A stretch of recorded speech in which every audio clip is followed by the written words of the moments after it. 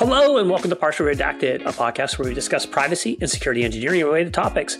I'm your host, Sean Falconer, and today I'm joined by Dave Erickson, co-founder of Phound, and we'll be talking about battling telecommunications fraud. Dave, welcome to the show. Thanks for having me, Sean. This is great. Yeah, thanks for being here. Maybe we can start off with an introduction. Who are you? What do you do?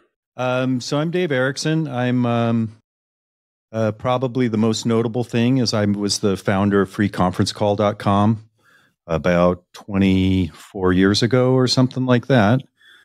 Free Conference Call, fortunate for me, grew to become the largest audio conferencing company in minute volume in the world at one point. And that endeavor allowed me to kind of chase in that journey and build out a global phone infrastructure and carrier network. And so we have 3 carriers in the United States. We have a wireless carrier, a CELIC carrier, and IPES carrier, which is like a voice over IP, and a lot of numbering resources and those kinds of things. Awesome. And then how did you go from there to now essentially your newer project Phound? Well, so, being in this industry, it's a wonderful industry. I'm completely fascinated with it. Being in it as long as I have, you start to see that there's gaps in the system, and it's actually broken, right? Like the voice system was created in Alexander Graham Bell's time, and the quality hasn't gotten better, and really the security hasn't gotten better. And stuff like SMS has kind of followed the same path as voice. And so you see, problems all over when you're in this business, and Phound is a way of trying to true those problems, correct those problems, get rid of some of the problems that we have on the current communication networks. Yeah, excellent. I'm pretty excited about this topic because actually a few of the products I worked on during my time at Google were actually focused on trying to improve the security of SMS calls and even evolve the carrier messaging protocol to a more secure system. So this is a topic I have some personal familiarity with. And maybe we could start with SMS. So SMS has now, been around for, a couple of decades, but it's inherently insecure and fraud's a significant concern. What makes the SMS protocol particularly insecure and such a popular target for scams? Well, so, the beauty of like the public switch telephone network and SMS and even like conferencing, for example, they're all easily accessible, right? When I get a phone number from a carrier, I think, hey, the reason I'm getting this is so that people can call me, so that I can be contacted. And then after that comes the thought of security, privacy, unwanted calls, and all those kinds of things. But SMS, voice, and conferencing are all meant to be accessed. So you kind of go down this path. If I make it highly accessible, how do I keep out unwanted activity? And it's difficult. And do you think also, a lot of these things, as you mentioned, they've been around for a long time. So they weren't necessarily thinking about the scale of potential problems that arise today in a fully connected world where and where a lot of people, a lot of these systems are running, perhaps in a different way than they were when they were first designed. Does that essentially like escalate the potential for scams and the scale of those types of scams? Yeah. So what's happened, I think, is, we had this system that was designed a long time ago. It was doing great. Occasionally you'd get a cold call. Some guy would call you, and bug you, and you'd have to hang up on him or something. Now what's happened is that the advancements in technology have far outpaced the ability for the PSTN or SMS to add in any kind of security or provide privacy to match what, robocalling machines, they can make 5 million calls a day. It's the same with SMS, right? There's no protection for the consumer in these products. AI is coming in now, and I think AI is just going to really complicate the problem. And then, you've got technology that's now allowing for like deep fakes and things like that. And so it's getting worse, and it has very few chances of getting better with that dated of technology. Yeah, you mentioned deepfakes. I know, I think I probably mentioned this on the show at some point in the past, but there was a retool, hack and data breach that happened last year where the attacker actually used deepfake voice as part of that scam that they were running. And it basically impersonated someone who was an actual employee of Retool in order to kind of like fake out some of the folks that were working on the customer support side. Yeah, it's literally like technology that we used to see on like Mission Impossible, right, is now in the hands of, our favorite Nigerian prince. Yes. What are some of the like common methods besides things like, we mentioned deepfakes, which is kind of like a newer way of, scamming people. But historically, what are some of the ways that people disguise their identity when sending SMS messages or making phone calls? And are there ways of actually detecting those methods? It's very difficult. You start skating the area of listening in on calls and taking privacy in another way, right? So if a service provider tries to listen in and stop things, then it's a different kind of breach of privacy is the way I see it. So there's like only so much that can be done kind of around the content of a call or the content of the SMS, and then you're kind of breaching the same issues, right? There's a lot of like dipping that happens on the PSTN for like, companies like Nomo, Robo, or Umel that are able to kind of do a honeypot of numbers and find out, who the scammers are and then start blocking the numbers from there, but then they just get new numbers. And so it's not a solution. It's a ongoing battle. Are we getting better at any of this, or is it actually getting worse? I think, we've gone probably about as far as we can go with the sort of public systems. I think that it takes kind of a redesigning of believe it or not, like contacts and how contacts are done if we want to add more privacy, more intimacy, and kind of put up guard in the public space. For the people who are, running some of these scams through, say, SMS, what are the like techniques that they're actually using to impersonate individuals, or individual businesses? So, these guys are smart and they operate on human psychology, and they either work on one of two things. They work on fear or they work on greed. So they reach out to you with a text that is something that you feel you need to do immediately because it's an emergency and you're afraid of, or they reach out to you with a text that's like, hey, this is it's not Price Waterhouse. Who was the guys that used to give away all the money? Publishers Clearinghouse. Yes, Publishers Clearinghouse. Not Price Waterhouse. Publishers Clearinghouse. And so the guy gets a text. He's like everybody else. He's making ends meet.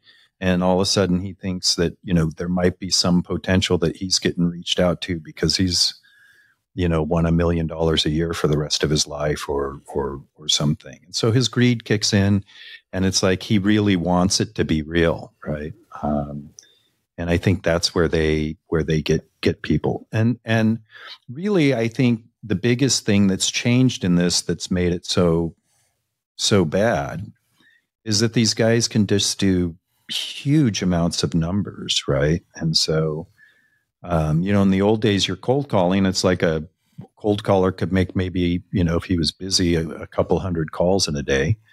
A machine can make a lot more. They can send a lot more texts, and they're not looking for the smart guys like yourself that are into this and know what's going on and know how they're looking for the most vulnerable of our population, right? And there is some things we can do in that kind of fringe of the most vulnerable, like, I think elderly people should have their phones completely locked down. Like, it's hard to lock down my SMS because I'm going to want to sign up for Open Table or, some service that requires my SMS to be open. But I think, if it comes to your parents or something like that, it's like, there's ways to like really dial it down, because they're not doing all of the kind of fresh activity that requires impromptu SMS.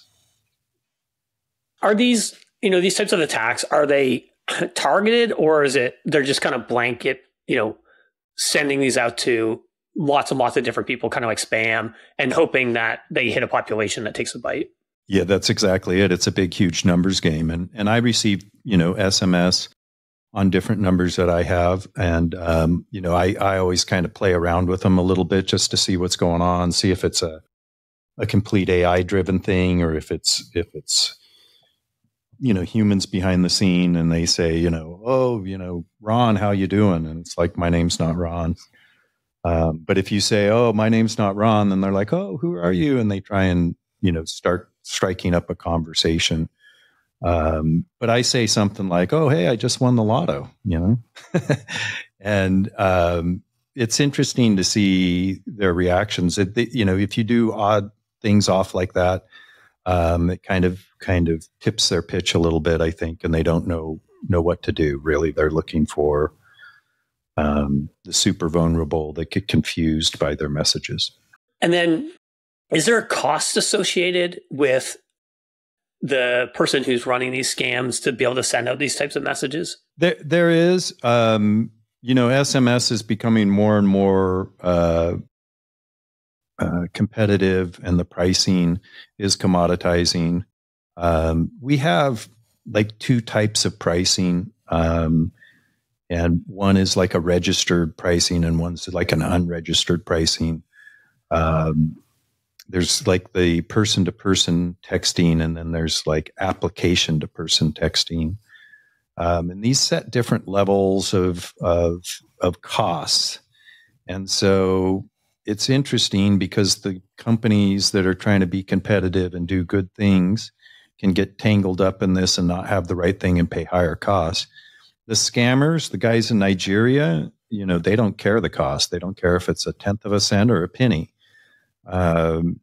So like the penalty price is almost 10 times the volume price, but it's in their, it works in their system. So it doesn't affect anybody except for the kind of new startup companies. The scammers are fine with that pricing. And then, are they using like an SMS aggregator to send these out, or are they going through some sort of like illegal channel to send the SMS? Most, like everything I've seen, it's been going through some kind of aggregator. And you can imagine all of the SMSs that are going on. And, you have these groups that, maybe there's some kind of travel cruise line or something like that. And it's really remarkable how many SMS texts one customer will send like that. And so these channels are just really flooded, right? And so it takes complaining. It takes a lot of things to kind of spot these guys out in SMS. Unfortunately, in SMS, we don't have like the honeypots that collects things and then shut down the SMS just yet. I think we're getting there. But it's issues with just sheer volume, I think, right? And kind of separating out, what I like to say, separating the pepper from the fly shit, right? It's like, it's almost impossible to like pick them out on the fly. You've got to get complaints and try and track them down. Yeah. And I guess there's such a volume of SMS, both legitimate and illegitimate, that it's hard to kind of like, separate the two.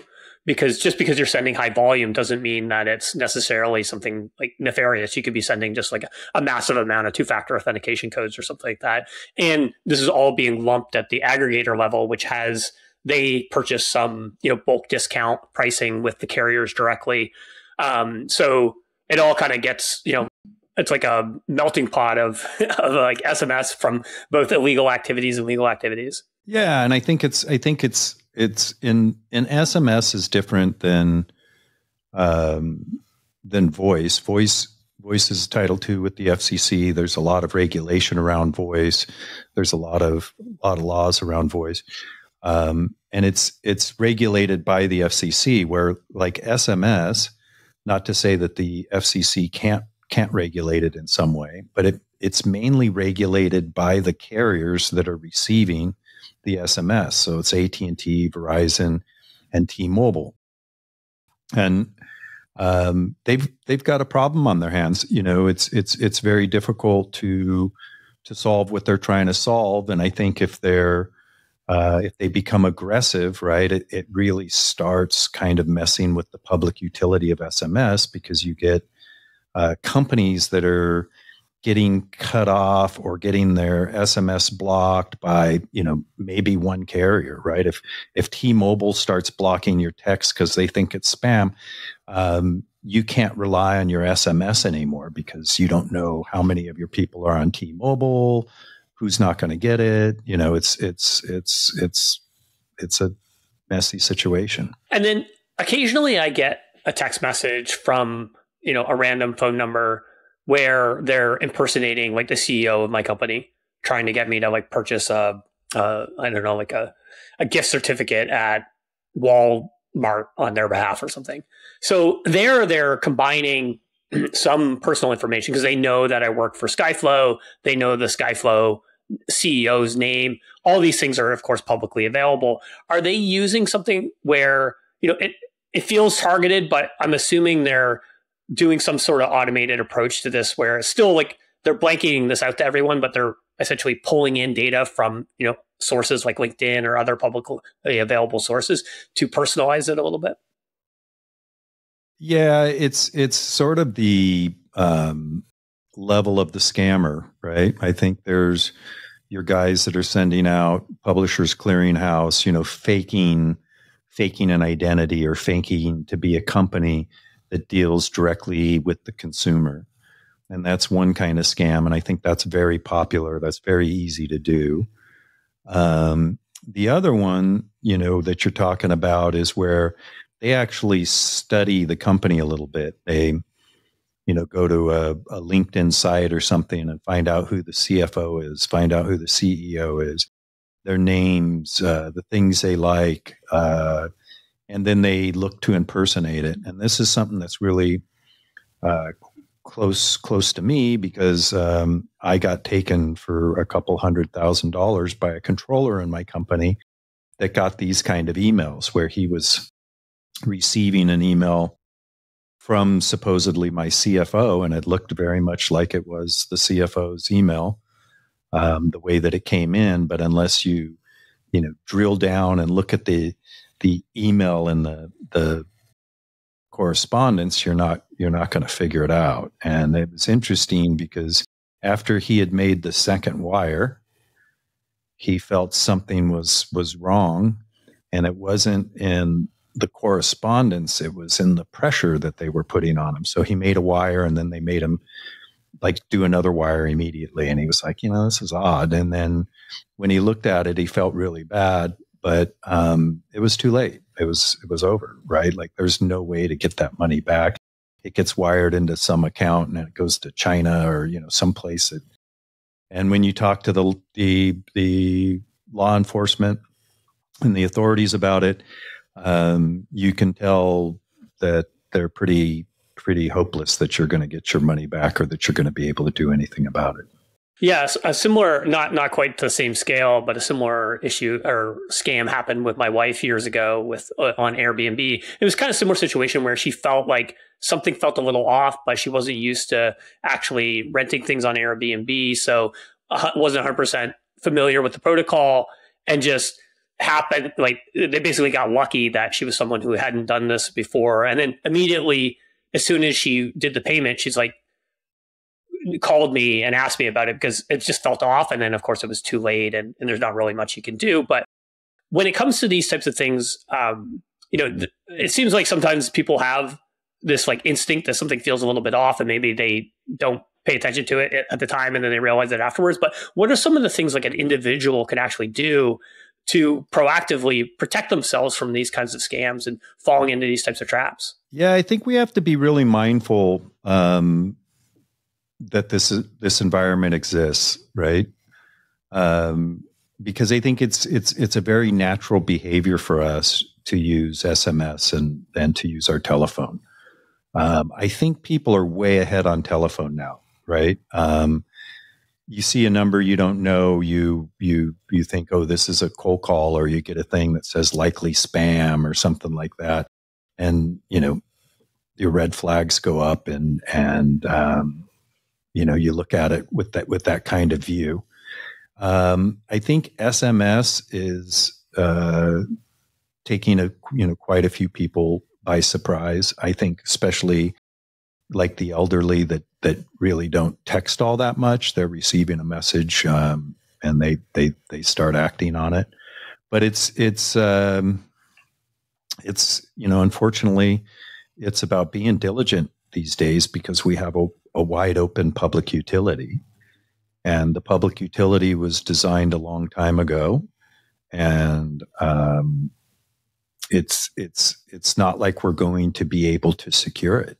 I don't think we're going to be able to secure it in the current design. We would have to, change a little bit of how people, act.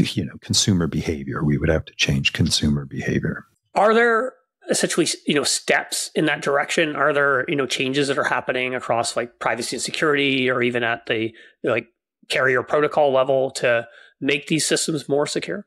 I think people are doing things. I think that, the current network was meant to be accessible. What we're doing at Phound is an interesting approach to it. And what we're creating is a self-managed contact. And so Phound is the idea that you take your phone number and you build a self-managed contact that people can find. But when you have a Phound phone number and a Phound contact, you can control who calls by who's in your phone book. You can control based on different criteria of like a whitelist, a blacklist. We can do CAPTCHA. There's like a number of things that we can do once the user has started a self-managed contact. And the reason the self-managed contact is important, if you call a Phound number and I've locked it down, right? It says, this person is using Phound to protect himself. Please go to Phound and type in his phone number and ask him for permission to call him. Ask him for permission to SMS him. And so it's much like you can't see my Instagram unless you friend me. On Phound, you can't make calls to me unless you friend me. And so it's a way to keep people out. Now, on the SMS, it's very difficult because if I totally lock out my SMS, there's impromptu SMSing that happens that's part of my monthly activity, when I sign up for things and this and that. And what I recommend in this is that it's important to probably have a couple of numbers, right? A couple of numbers. One's, you communicate with your friends and all the things. And then like I have a number that I use for all the apps. I use for anything that's going to create marketers calling me and deal with that. And then, shut that number down when I don't need to hear from it, right? And I know when I sign up for something, well, then I'll go check that number and fish out that thing. But I don't have to like change a bunch of things, turn a bunch of things on and turn them back off again. And so I think the solution is, self-managed contact cards and having multiple numbers. And I've been using that system for a while, and it's definitely much more pleasant. And I don't receive as many unwanted calls. And is the idea of the self-managed contact, is it kind of like basically like a registry service for I can go and sort of register myself as an account, and then additionally you have the controls where people have to, like you said, the Instagram example, like people essentially have to friend me, so I have to approve them to make a phone call to me. Yeah, I love Apple, I love Android. But the Apple dialer and the Android dialer are archaic. Their contacts are, they can't even properly cloud their contacts because they don't work with each other, right? So Phound made a contact system that's one level above that works on both platforms. And so if I make a contact, right, it's a single source of truth about that phone number. And I populate it and I manage it. And if you want to see what's happening, or if you want to hold my contact in your book, it updates when I update it. And so Apple's kind of doing this between Apple users, and Android does it sort of between Android users. But nobody's collectively doing the whole marketplace. And that's where Phound comes in. It's the ability to say, hey, I want to build this single source of truth contact about myself. I want to make it publicly available. I don't want to make it publicly available. I want to lock it down. I want to open it up. Anytime you change information there, it changes in their book. It allows for linking to all of the social media. It allows for pictures, bios, information. You can call there, you can message there, you can do video calls there, you can have 1,000-person meetings there. And so really it becomes a visual space with a phone number as an address. And really what I want to see is your first communication with me is going to my contact and negotiating contact with me. And if that starts happening, we'll see a lot of this stuff fall away.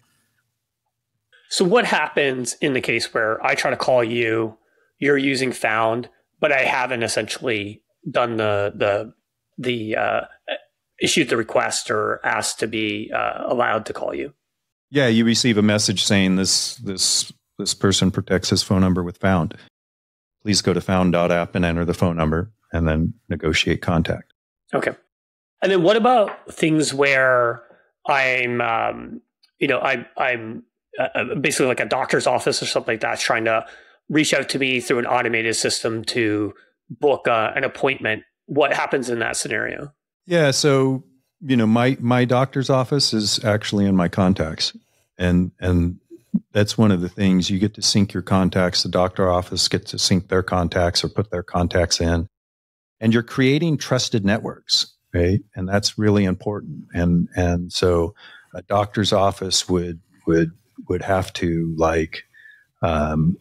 there's ways for them to protect themselves and to say, hey, we'll only accept calls from people that are on our contact book. So you've actually got to be a customer of ours to call.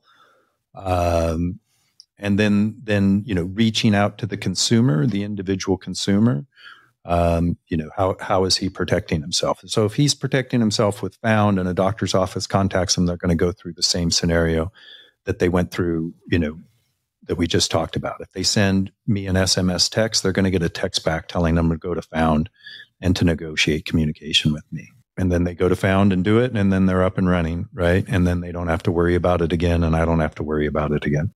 So it protects both the incoming phone calls as well as potentially incoming SMS, is that right? Yes. SMS is a little trickier because of the need for impromptu. Right. But, you have to manage that. That's that fine line between privacy and accessibility. It's hard to manage. What are some of the technical mechanisms behind making this thing work? Yeah, I think that as we started out, it's the phone system is archaic. I mean, it's beyond obsolete. I would consider it broken. And until we figure out a way to address that, to kind of put something in front of, phone numbers, which I believe is the contact, right? I think contacts are also broken. It's like if I want to make contact, I should look that person up, negotiate something ahead of time, and then make contact. A lot of people let stuff go through to voicemail or this and that. I just think it's a much better way. It's definitely a change in consumer behavior and a shift. And so, we're going to push into that shift as much as we can and see what happens. It's a way to solve it. It's just whether or not it's, the way it's going to get solved or a critical mass, like it gains critical mass that so many people use it that it's, a true value. Yeah, I mean, similar systems. I've seen similar systems in email, essentially, where you can you email somebody, you get a bounce back saying that you need to kind of verify the identity, or you reach out through a third party system to validate who you are and so forth, and that you have a legitimate reason. So I think from sort of just like a high level understanding of how this could work, there are sort of these analogous systems out there that have gained traction on other types of protocols. Are you saying there is, or you're asking me if I know of some? Oh, no, I was just saying that, drawing the analogy, I have seen these work on in the world of email, which is also another problem area that people are well aware of. And even email is not as old as the phone system, so the phone system carries with it its whole other weight of sort of archaic technology. Yeah, I think that's right, and I think that's why we see the contact card as a key focus in solving this, right? There has to be some kind of intermediary to mitigate these kind of problems, and I believe that that's the contact card. I'm going to manage my contact card. I'm going to manage who can get through to me. I'm going to manage what they can see. So on Phound, the contact card, you can manage both the visibility of it and the usability of it.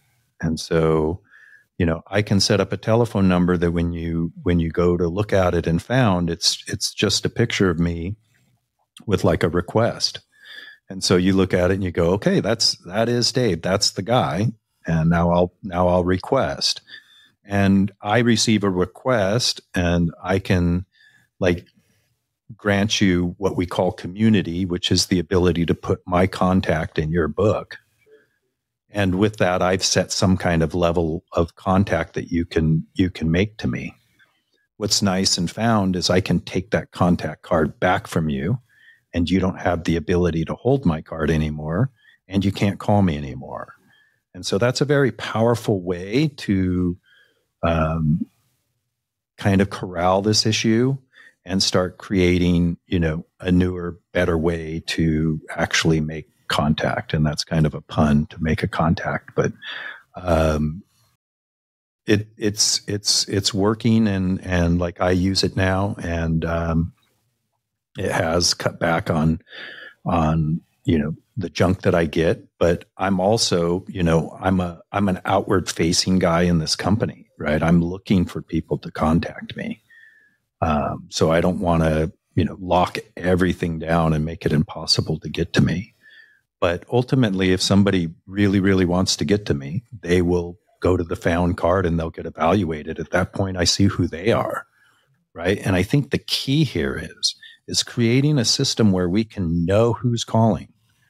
And if you know how caller ID works, caller ID doesn't really allow you to know who's calling. If I spoof your phone number and I call somebody with it, right, that phone number comes through the system, gets dipped, and picks up your caller ID and sends it to that person. And so as soon as I spoof your number, I've actually fooled the whole public switch telephone network and caller ID. It's very easy to do. It takes minutes. So if I was a scammer, went to, call you or text you, I see that you're using Phound, and then I go and I submit something on Phound to say that I want to be able to contact you.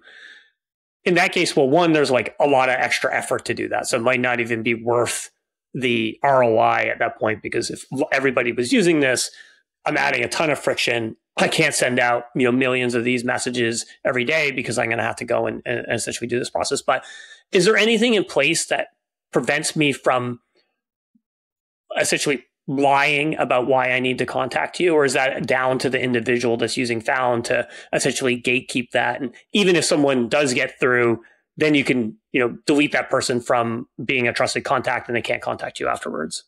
Yeah, I think LinkedIn's a really cool example, right? When I first started using LinkedIn, I was happy if somebody wanted to connect, I'd accept them all, right? And then after a while, you realize that, hey, once you accept them, they're just kind of messaging you and you're kind of inviting yourself to spam. And so at LinkedIn, if you accept everybody, well, then you're kind of back susceptible to spam. And so the idea is that, when somebody reaches out to you, you look at them and you say, what is this guy doing? What field is he in? Who is he? Right. And so if it's like I'll make the LinkedIn example, a LinkedIn account that doesn't really have good information, doesn't have a picture, and they're asking to, it's like, well, what possible business could you, be doing, right? Like, I don't want to accept you. And so it's true. The same with Phound. Somebody that wants to be accepted is going to be putting through really, really good information. And so if you saw my contact card on Phound, you would see a blue check. Phound allows me to upload one of 4,000 different IDs worldwide and get a blue check. The blue check lets you know that I actually have a government issued ID that has that name on it, and I am who it says I am. And not only that, that's part of the pass and the call. So you could set on the other side, I only want to be contacted by, males or females or any of the data that's found in a driver's license over the age of 18 and between the age of 35 and 45. And that's sort of the beauty of Phound. The idea is to know your caller and to know they have an ID, to know the information on that ID in a triggering fashion. It's like they're not receiving, oh, he's 38, right? It's just it fell within your guidelines, right? And then when you start thinking about that value in a contact card, the ability to put a true blue check, a true ID, right? We have other features like document signing. And things where hey, I want you to sign this document, but you've actually got to have an ID to do it, right? You've got to have a blue check. I got to know you're the person that's signing it. And I see a real future in that. And so it kind of, blocks more than what we can block now, contains that, but it also opens up a new field, which is how well do you know your caller? And on Phound, you could know your caller really, really well. Yeah, you're essentially tying a verified identity to the phone number, so that I don't get just a phone number or even something like a caller ID that's easy to spoof. I get potentially identifiable information about that person, and it sounds like I can control what level of detail or what types of people can contact me based on whatever my requirements are. Yeah. So instead of getting caller ID information, you actually get the guy's full contact. And if he's done a, piss poor job of filling that out, then you don't act on it.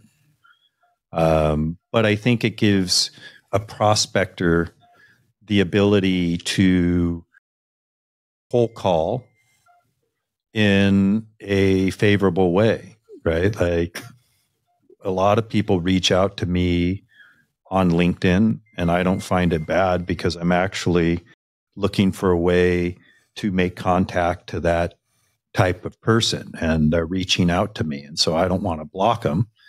I want to know they're trying, and then I want to follow up with them, and maybe I'm accepting them and calling them right back, right? And so there's the kind of blocking, and then there's kind of the higher sense of knowledge of who's actually trying to make contact.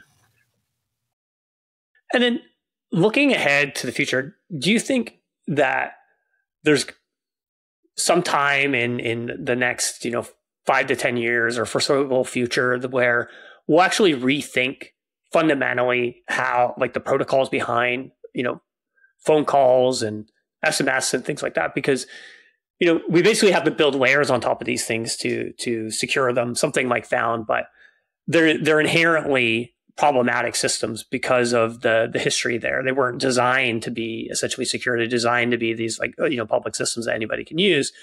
And we live in a much different world now. So do you think that that's something that will change? I do. Yeah. So there's a change going on, and you'll see my company's on the forefront of it. 16 years ago, I started a carrier called HD Carrier, and we were big in high definition. We created the first high definition audio conferencing bridges. And now, like everything, Zoom is in high definition, Teams is in high definition, Google Meets in high definition, but they're not high definition on the public switch telephone network. That's all standard definition. So HD Carrier is the first like high definition carrier that has three of the largest carriers in the United States at the closest aggregate point. And why that's important is that's the new style of communication. That's the way that AT&T, T-Mobile, and Verizon are going to be hooking with people in the future. When you make a call from, like, let's say an AT&T phone, and it's on HD, like I'm talking about, and it's going to a Phound phone, it is the quickest, clearest shot from that AT&T handset to the Phound handset. It doesn't go over the regular public switch telephone network. It's handled a different way, right? It gets its stir shaken. It's from one end to the other. It's much, much easier to identify that call. The call's more agile. It's more routable. It's much higher quality. And so, we're very excited about this change, right? And we think that with a high definition voice system that like takes out some of the caveats of what we have in standard definition PSTN right now, and a high quality contact card, like the type of contact card that is found at Phound, those two things together go a long way in solving a lot of the problems that we have today. And so I'm very hopeful, right, that in the future these things come in at a faster pace. Like I said, I started this company 16 years ago on the promise of HD voice, and it's just now in 2024 that we're realizing the benefits of all of the work that we've done with those companies.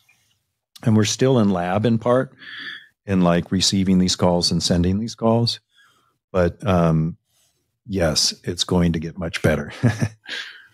And why does it take so long? Is it just the nature of navigating the carrier ecosystem, or is it that the technology wasn't necessarily ready when you started this, and it took a while for the world to sort of catch up from a technical perspective? Yeah, so it's market power. I think in part, right? When you look at the context, it's simple. Contacts are no good because Android and Apple don't work well together, right? Caller, like trying to get enhanced caller ID was a big, huge battle because T-Mobile wanted to do it their way, Verizon wanted to do it their way, AT&T wanted to do it their way. They all did it. You had to work with a company in between you and those carriers. And there was 3 different ones. And then you had to get an aggregator that aggregated the 3 companies that those guys put in charge of the enhanced caller ID. And I still haven't received a call with enhanced caller ID after, it's been years.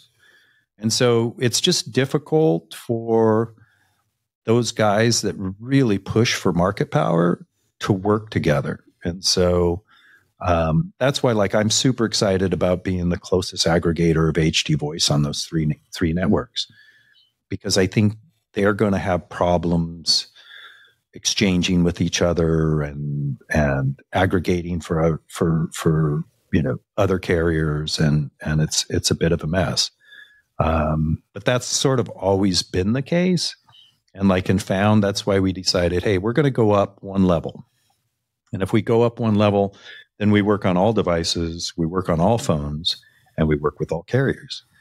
And that's the starting of something, that'll work, right? These other ones kind of started off in a bad situation because they're in these, market share struggles with each other. Yeah, I think the strategy with Phound makes a ton of sense. And you speaking about some of the struggles that you had with the high def approach is similar to some of the struggles that we had when we were working on rich communication services at Google. across, some of the carriers. And it takes a long time. It's even with the Google's sort of weight that it can enforce on its will on people. It takes incredible amount of time to try to make something like that happen and get everybody to agree on it. And even if it's better for the ecosystem. Yeah, I think you're working at Google is probably a very relevant experience, right? You can see how technology-wise things are very, very possible. It would be easy to do, but it's like this carrier does it this way, that one does it this way. These things that are, they're backwards, and we can't leave it up to the three carriers or the two operating systems to fix it. I think it has to be done outside of there, and obviously in cooperation with them. But it's got to be done on another level. Yeah, absolutely. So as we start to wrap up, Dave, is there anything else you'd like to share? Well, I would encourage people, that are interested in this privacy and working on privacy and or need of privacy to give Phound a try. It's a free product. It installs very easy, but the goal here would be to solicit feedback, solicit improvement. What could we do to make it better? Where are we missing the mark, kind of a thing. We are out to solve this. We are out to quash a lot of these problems that we see, and they are rampant and they are growing at an incredible rate. The SMS and the voice stuff, because of all of the computerization and AI and it's just a huge volume game, and everything's commoditized and the costs are down. And so we're really looking for a way to bring power back to the consumer. Put me in charge of my communications instead of my carrier or instead of my operating system on my phone or where my device came from. Put that power in the hands of the consumer and do it through something that they're familiar with, a contact card.